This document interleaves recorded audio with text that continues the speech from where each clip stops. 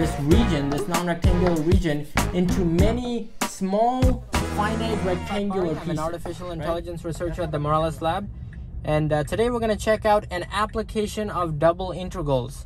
So in the last few lectures, you saw how to compute double integrals on rectangular, non-rectangular, and polar regions. Today we're going to check out how to evaluate an application of double integrals, which is how to find the total amount of charge on a non-rectangular surface. So we're going to have a certain density function, and that density function in this example is going to be xy, but you can have any three-dimensional density function you want, and that density function is going to be evaluated over some two-dimensional region on the xy plane. So when we do that, when we find the total amount of volume under our density function, we're going to get the total amount of charge on our two-dimensional region. As I'm driving over to my lab, you're going to find there's a bunch of Christmas decorations taking place. If you look to your left, you're going to see Santa, the Christmas trees, and reindeers, and it's pretty amazing. So go ahead and you can set your own Christmas decorations, but for now we're going to be solving a Calc 3 problem. Alright folks, so today we're going to check out an application of double integrals, and so here's the problem we have today. Find the total charge C on the region R given by the following density function. Okay, so your density is equal to x times y. So the higher your x and y coordinates, the greater your density, and thus your mass. So here's the region we're given for the problem. The region is some kind of triangular region, and it's bounded by the following functions. Y is equal to 1 minus x, y is equal to 1, and x is equal to 1. Okay, so we're trying to find the total charge over this triangular region and under our density function. So what does that look like? So I'm going to sketch out the 3D XYZ plane. And on this plane we have a certain surface, right? And what is that surface? That's our density is equal to xy. So I have no idea how this surface looks like, but it's some kind of a three-dimensional surface dependent on both your x and y coordinates. So here's your 3D surface f of xy, and we have some 2D planar region on the xy plane, and that planar region is this triangle. Right, so we're going to have this triangle on our planar region. Okay, you can draw it however orientation you want, but the key idea is the same. What we're going to do with this region is we're going to extrude it upwards, parallel to the z-axis, and you're going to get some kind of a curve on your surface. Here's your curve. And what we're trying to do is we're trying to find the volume under this curve. Okay, so we're trying to find the volume under this curve, and that volume is going to be the total amount of charge on this surface. Okay, so that's the key idea. We have a density function. We're integrating over some kind of a region that we want to find the total charge over. To find the total charge on this surface, we have to find the volume under the density function and over this region. Okay, so now that we have the key idea in place, let's go ahead and sketch out how we're going to find the total charge. So here, if we come over here, we know that our density function is xy, and we know what our region looks like. It's some triangular region. So what are we really trying to do here? So if I take a look at some kind of two-dimensional region that I want to find the total charge over, let's say I want to find the total charge on this kind of totally non-rectangular region. What can I do? Well, the first thing I'm going to do is, of course, partition this region, this non-rectangular region, into many small finite rectangular pieces, right? That's what I'm going to do. I'm going to just slice it out. And then for each of these slices, each one of these slices is going to have a certain density, right? Remember that density is mass over volume. But in this case, we're not talking about that kind of density, right? We're talking about the charge density, coulombs per square meter. So instead of mass, we're going to have charge, and instead of volume, let's say we have area. Okay, so now what are we going to have? To find the total amount of charge, I'm just going to have to multiply both sides by the area. And so the total charge is given by the density times the area of my little piece. So for example, if I want to find the density of this little piece over here, what am I going to do?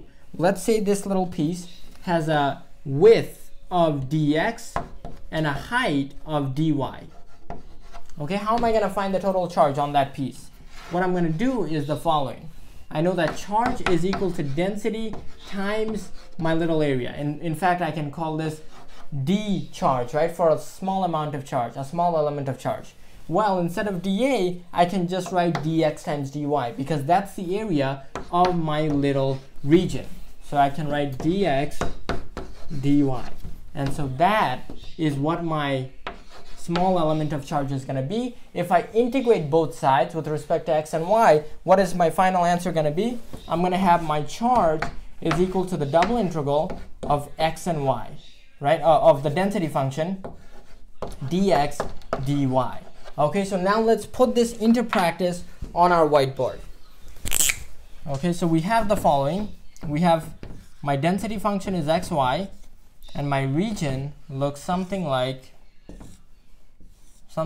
this, right? We have x is equal to 1, y is equal to 1, and y is equal to 1 minus x. And we want to find the total charge over this region. And to do so, we have to use the density function. So you just saw that the total charge is given by this double integral of the density function over our little area, right? So what are we going to have? The total charge is the double integral over the under the density function and over our little area. You can do dy dx or dx dy, doesn't matter. But remember, because this is a non-rectangular region, you have to think twice before just switching the bounds. So let's go ahead and apply our limits of integration here. What are the limits of integration for x first? Well, x is going from this, okay, so x is going from this origin all the way to this intersection point. So it's going from 0 all the way to x is equal to 1. So the limits of integration for my x coordinate is going to be between 0 and 1. And the limits of integration for my y coordinate is going to be what? Well, the lower limit of integration is going to be the first function I hit. And the first function I hit is 1 minus x. The second function I hit is going to be y equals 1. So these are the limits of integration for y. These are the limits of integration for x. Now we can resume calculating our integral. So we're going to have the double integral. What are the bounds for our x variable? Since that's the outer integral, it's going to be between 0 and 1. And the limits of integration for our y variable, that's the inner integral, is going to be from 1 minus x to 1. And what is this little density element? That's just going to be xy, right? And then we just do dy dx. Now we can just start integrating as normal. This inner integral is with respect to y. So I'm going to hold x constant, right? Imagine I'm taking a cross section. I'm taking a cross section parallel along the x-axis. So that's what it means when I'm holding x constant and taking the integration with respect to y. So I'm going to have from 0 to 1 of half xy squared from y is equal to x minus 1 minus x to y is equal to 1 dx. So what am I going to have here? It's going to be what? If I take this little constant outside, I'll have half is equal to x times, instead of y, I'll have, yes, instead of y, I'm going to have 1 squared minus 1 minus x squared dx. So here I'm going to have half times the integral from 0 to 1 of x times 1 minus x minus 1 squared. That's just going to give me x squared minus 2x plus 1, okay, dx. Let's finish this off. We have half of the integral from 0 to 1 of x times, what is this going to be? It's going to be x minus x squared plus 2x minus 1. This one and this one cancels out. We're left with 2x minus x squared. Okay, so let's settle this over here. Half of the integral from 0 to x of x times 2x minus x squared dx. So what is this going to be? That's going to be half of the integral from 0 to 1. I have 2x squared minus x cubed dx. Hopefully that's correct. Now all we have to do is just basic integration. Let's do that on this side. We're going to have 2 cubed x cubed minus 1/4 x to the 4th. All of this multiplied by, don't forget the half. Okay, let's check we did this correctly. 2 over 3x cubed and 1 over 4x to the 4th. So if I go ahead and evaluate this from 0 to 1, what am I going to get? I'll get 2 cubed minus 1/4 times a half. You can forget about the 0. That's just going to give you 0. So what will I have? 3 times 4 is 12. 2 times 4 is 8. And this is going to be 3 12ths times 1 over 2. That's 5 over 12 times 1/2 is going to give me a final answer of 5 over 24 coulombs. That's how much charge is on our triangular element. Okay, folks, thanks for watching this episode of Calc 3 with Rifat Bari. If you want to keep supporting us, head over to brilliant.org/Bari Science Lab. We'll check you out in the next episode. Ambition plus MKO plus scaffolding equal learning. We believe anyone can learn anything. That's why our motto is memorization is a crime.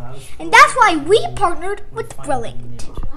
Brilliant transforms math and science into hands-on activities so that you too can understand everything from first grade math to E equals MC squared. Bari Science Lab and Brilliant is your MKO and will give you the scaffolding to expand your ZPD until you become the next Sir Isaac Newton or Albert Einstein. Visit brilliant.org/Bari Science Lab today. And the first 50 of you to use that link will get a 20% discount on the Brilliant annual subscription. Don't forget that you too can become the next Einstein. So let's fall in love with math and science.